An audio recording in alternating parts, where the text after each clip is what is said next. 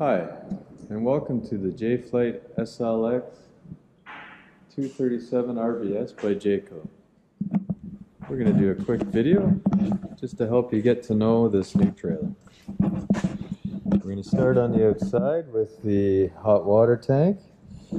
Here, the important aspects to notice are the drain plug and the pressure relief valve. If you're ever releasing water from the drain plug, always make sure you activate or release the pressure with the pressure relief valve. Moving on, we'll come to front storage compartment. Connects via handy magnet. Under here we'll find your crank for the stabilization jacks. There are 4 at the 4 corners of the trailer. These are used to stabilize, not to level. And then the other crank we find in there is for the electric tongue jack. We'll see that in a minute. So continuing on the front, watch out for the snow. We're going to take a look at your propane system. And on this unit we have what you call a crossover regulator. So the crossover regulator, whatever direction this handle is pointing to, it'll draw from that tank. When the pressure drops in this tank, or it empties the tank far enough that the pressure is low enough, it'll automatically kick over to this tank here, regardless of where you point that handle. Now I've seen this a few times where people put the handle in the middle position and they think that shuts it off, and it does not. You're better to leave it to the handle this way.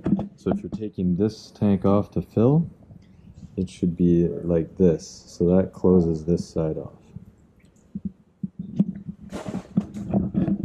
Next we'll come to the battery storage compartment.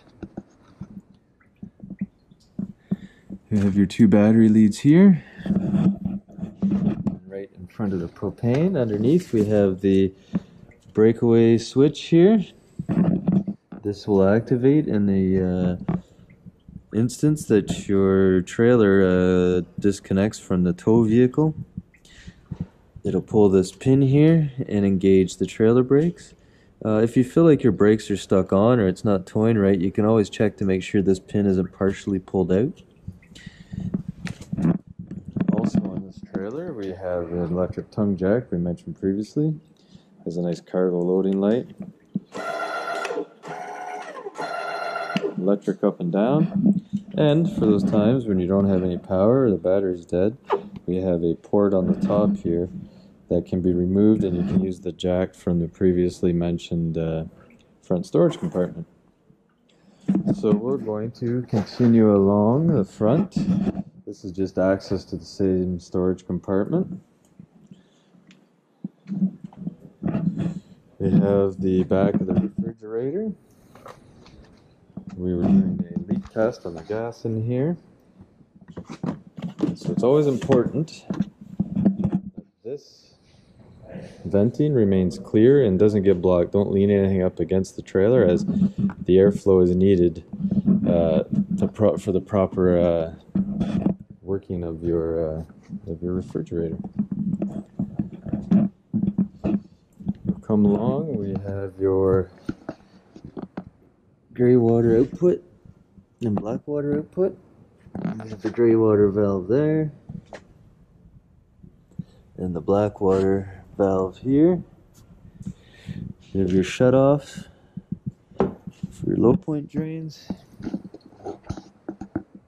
Stand up and we'll see your city water connection. This is where you put your campground hose basically. And then we also have a flush for a tank flush right up here. We're at our shower. Good if you have kids. Right here, we're using it at the moment, but we have your 30 amp power supply cable to hook into the campground power. And right above there, we have your input for your cable TV or satellite. This particular unit is equipped with a ladder and a mount pre-installed and pre-wired for a backup camera if you choose to purchase one. Outside we have your awning with awning speakers, and we also have your GFCI connected plug along with a mount for your TV and your output for your cable or satellite. I'm going to move into the interior of the trailer. First we'll note the fire extinguisher.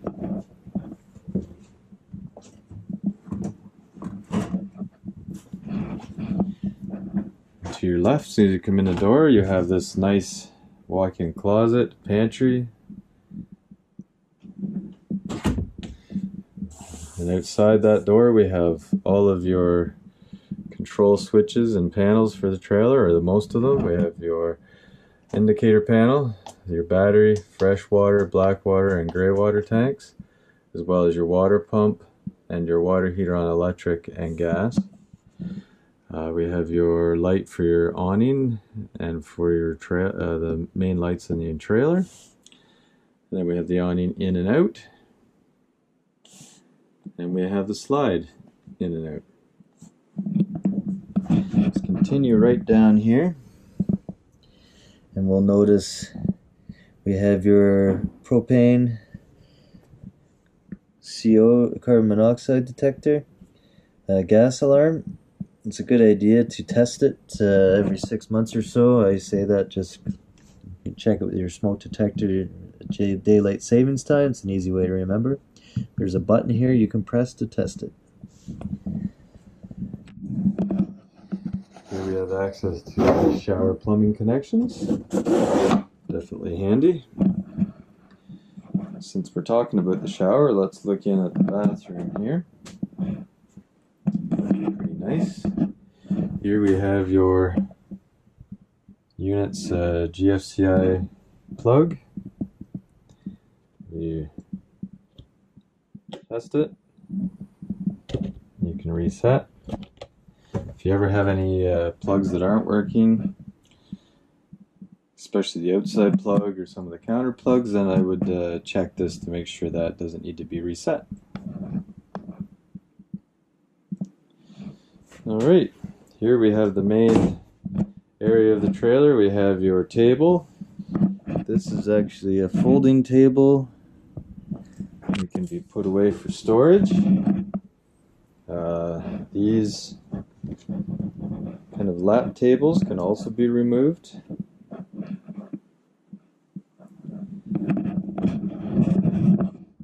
Here we have your TV. We have your antenna booster.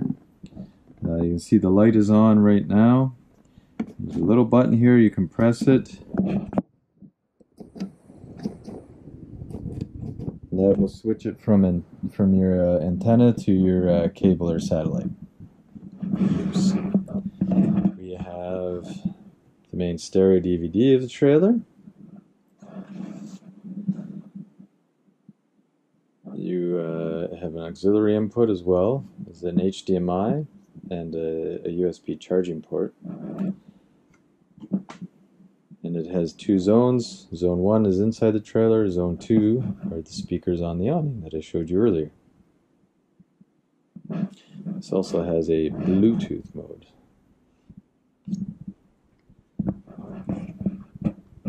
Move over next to your thermostat. You can cycle through the different modes here with fan, cool, heat, and off. You can also control the temp up or down, and this button here controls the fan speed. We'll pivot here and look at the refrigerator.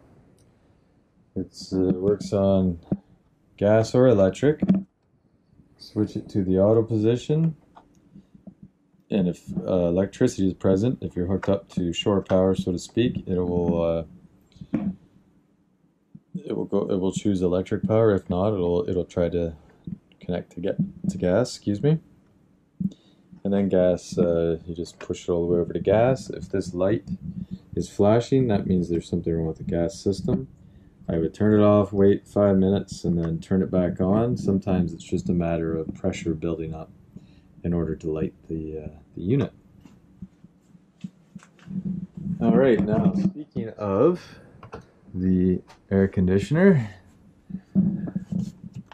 there's a baffle here, so when you do turn the air conditioner on, when the baffle's open, the majority of the air will come through here, but when the baffle's closed, it forces the air through these ports that are located throughout the trailer. We also have your smoke detector here. It's important that with your CO detector and propane detector, you test them. You test this by pressing the center button and holding it for a few seconds. You'll hear a series of beeps and you'll know that it's working. Turn on your light. And look here, we have a mount for a TV and a cable satellite connection. And we also have the mount installed on the wall. You can see that we have a queen bed. And then here in the bedroom we have an emergency emergency exit. You push the handle all the way out of the unit, remove the screen, and you can escape to safety.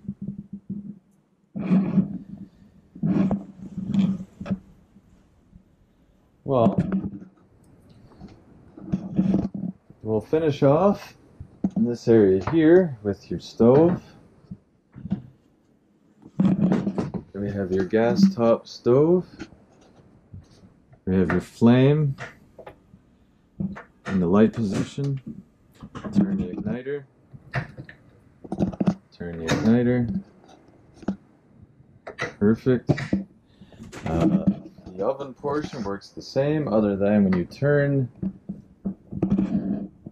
the light position, you also have to press the knob in as you turn the igniter. The last item we want to look at is we have your power or load center. This is where all the breakers and fuses are. So again, any power related issues, I would check here. I'm